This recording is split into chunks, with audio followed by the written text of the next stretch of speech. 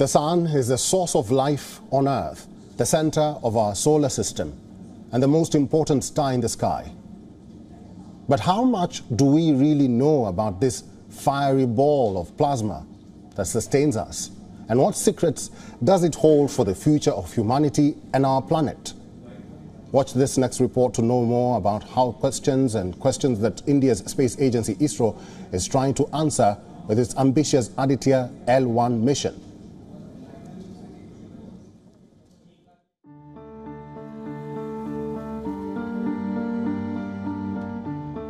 Sun, the source of all life on planet Earth.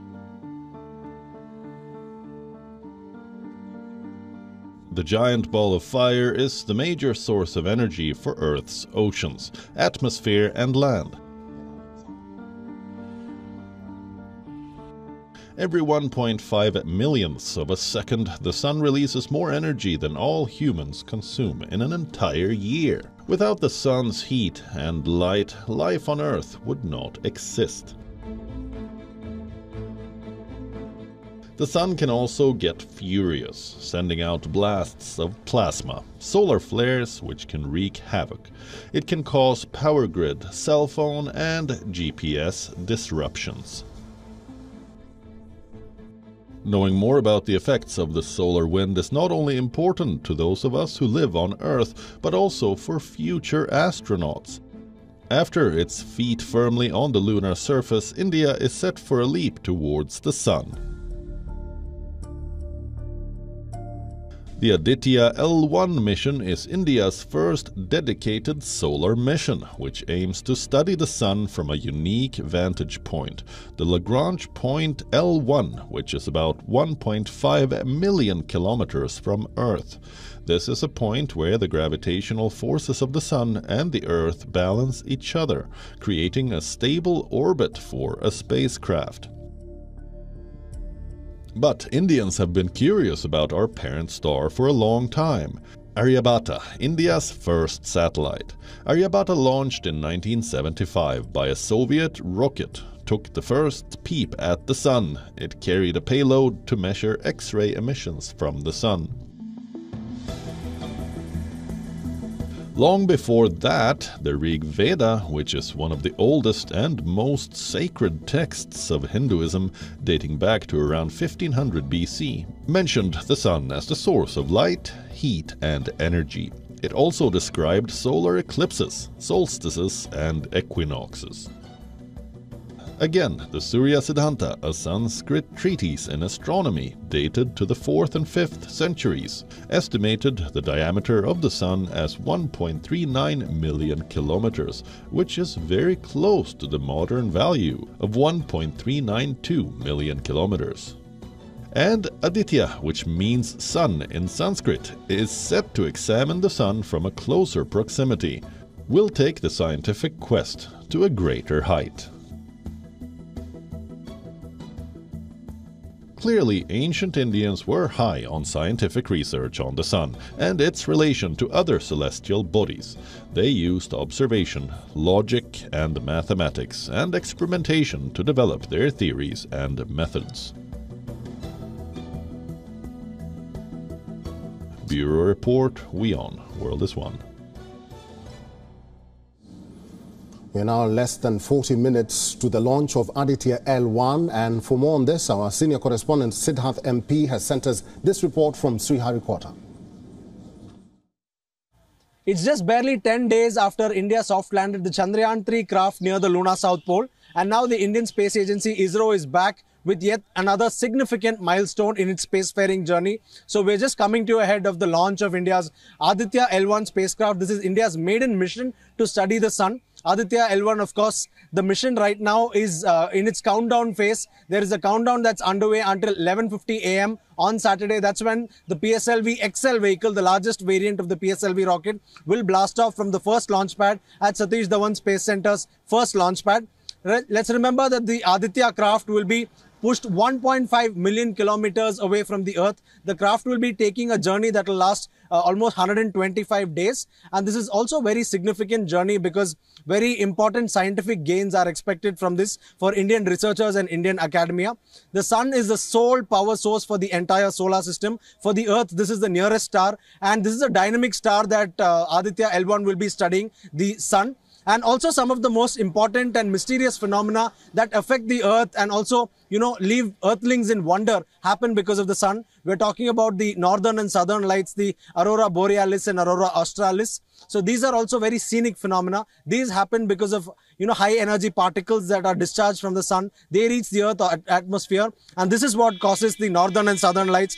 In addition to that, highly charged particles from the sun also pose a risk. They could damage the spacecrafts that are in Earth orbit. So these are the phenomena that are significantly, caused by the sun. Aditya L1 will be trying to study all of this. Aditya L1 will be trying to study the sun in great detail from its vantage point, that is 1.5 million kilometers away from the surface of the Earth.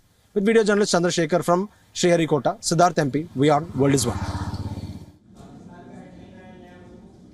So this is live in Sriharikota. We are just waiting for the launch of this rocket, the PSLV, which is carrying the Aditya L1 to blast off to space and see the sun up close. So we are counting less than 40 minutes now until the launch time, which is expected at 11:45 a.m. IST, that is Indian Standard Time, where the PSLV XL rocket, which is carrying the Aditya L1,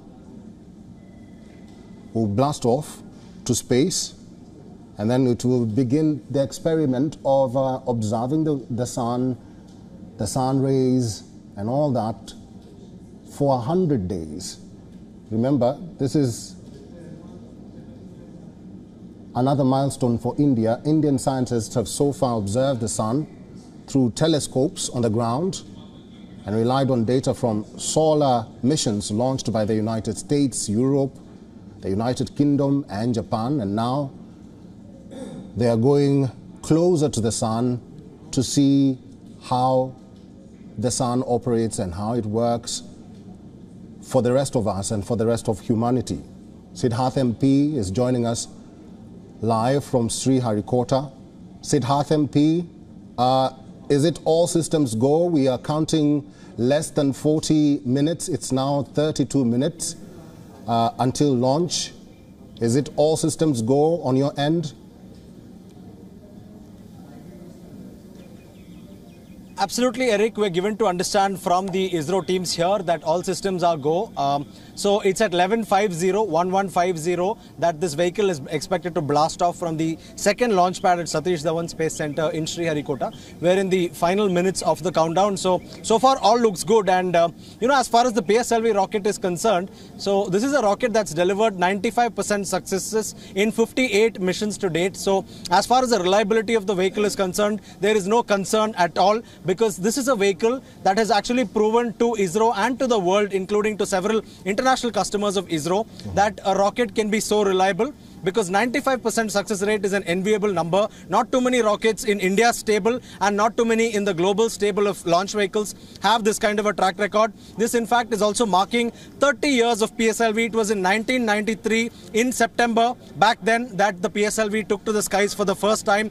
And here we are 30 years later, the PSLV is taking to the skies. This is the 59th flight of the PSLV rocket. In fact, the people who built the PSLV rocket once told WION, in fact, these are some of the engineers and scientists who in fact built the engines that go into the PSLV rocket. So we're talking about Padma Bhushan Nambi Narayanan, a veteran Indian scientist and a liquid propulsion system expert. So he told us that the PSLV rocket is such an obstinate rocket that even if you want it to fail, it won't fail. So that's the level of confidence that ISRO and the Indian scientists possess in this vehicle. And that's the testimony as to why it's been flying for 30 years. Notably, PSLV has also launched India's Chandrayaan-1, Mangalyaan Mars mission and now Sun mission. And PSLV PSLV has launched more than 350 foreign satellites, as customers approached ISRO, and 350 of them have been launched, and all these missions have been successful. This is the kind of expectation from PSLV. So just like Moon and Mars have been done earlier successfully by PSLV, Aditya also will be, executed extremely successfully by PSLV. That's the expectation here, Eric. Siddharth, Aditya L1 will travel for nearly 100 days to cover the 1.5 million kilometer distance to L1 or the Lagrange 1.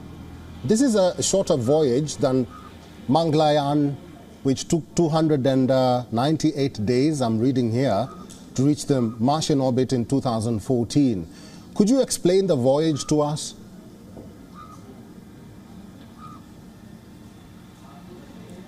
Yes, Eric, absolutely. So like you pointed out, the Mangalyaan voyage took several months, at least 8 months, purely because of the fact that the Earth mass distance and to enter Martian orbit, the parameters are completely different. And when you're launching to another planet, so it has to be calculated in such a way that the craft travels in the vicinity of Mars and Martian orbit, and it goes on a path, and 8 months later it goes in the vicinity of Mars. It's not a straight line path, it's in circles that you travel. So when both of these orbits intersect, that's when the craft enters Martian orbit. And of course the Earth mass distance is significantly higher, and as far as the L1 point is concerned, the Earth Sun distance is 150 million kilometers, but L1 point is only 1% of that distance, or 1.5 million kilometers, 15 lakh kilometers to put it simply. So that's how far it is. So to give you more perspective, Chandrayaan 3, which traveled around 3.84 lakh kilometers to the moon, took about 30 to 40 days, right? So here you're traveling 1.5 million, which is roughly 4 times that. So therefore you're taking almost 4 times as much time, which is almost 120 days, which is in fact 3 times as much time. So 120 days is the expected travel time to L1 point, and this is also because you're using a lighter rocket. It's like a more muscular person and a bigger built person can lift heavier weights and throw a shot put ball further, but somebody who's not as well built cannot throw it as far. That's the same reason that small rockets and big rockets travel differently. So India is using a small rocket, the PSLV. So just like that, the PSLV is not a big fat muscular rocket. So the PSLV will take its own sweet time, and thereafter the spacecraft will take its own sweet time, 120 days to reach L1 point. So that's the logic as to why these missions take so much time. If you had powerful rockets and if you had a different kind of mission objective, then you would use powerful rockets to get there faster. But this time around there are no similar requirements. So ISRO has chosen that the PSLV is the best bet to accomplish this mission. Eric. Siddharth, finally, we are talking about the Aditya L1 spending 5 years orbiting the Sun. Why is that? Why has ISRO decided to take 5 years for the Aditya L1 to orbit the Sun and to observe the Sun? Probably you can tell our viewers the importance of that, briefly. So Eric, exactly. So like you pointed out, 5 years is the planned mission life. Why 5 years? Because we are going to a vantage point, L1, Lagrangian point 1, 1.5 million kilometers from the Earth. That's a clear vantage point around which this craft will orbit. And from there is no, drag or pull by Earth or the Sun. So it's in a state of equilibrium. It's a safe orbit to be in. It's a very energy efficient place to be in, so you don't have to spend much fuel to be there. Plus, from there, you can view the Sun continuously. In fact, there's a payload known as VELC on board this craft. VELC will be imaging the Sun's corona every single minute for the next 5 years or more than that. So what you require to study the Sun is you require unprecedented amount of detail, and you require detail for a sustained period of time. It's only then that you can understand the variations, the dynamism, the changes in the Sun, solar weather, solar storms, eruptions from the Sun, particles and plasma that are being erupted. All this you need to understand, and only sustained efforts at studying this can do this, which is why we are taking 5 years, because in 5 years a clear pattern will emerge. Scientists will be able to learn this pattern, and then they can draw their inferences from this. Science, and space science particularly, is not something that will give you immediate returns. So there are several missions that give you results only decades later. But that's what these scientists are all about. They're extremely determined, and they're ready to wait it out, because to understand our cosmos, to understand our solar system, we have spent at least a few hundred years. But even now we don't have a clear understanding. That's the kind of mystery we're looking at. And the Sun is at least said to be 4.5 or 5 billion years old. To understand a body like this, 5 years in fact is less time. So that's the kind of sophistication we are dealing with over here, Eric.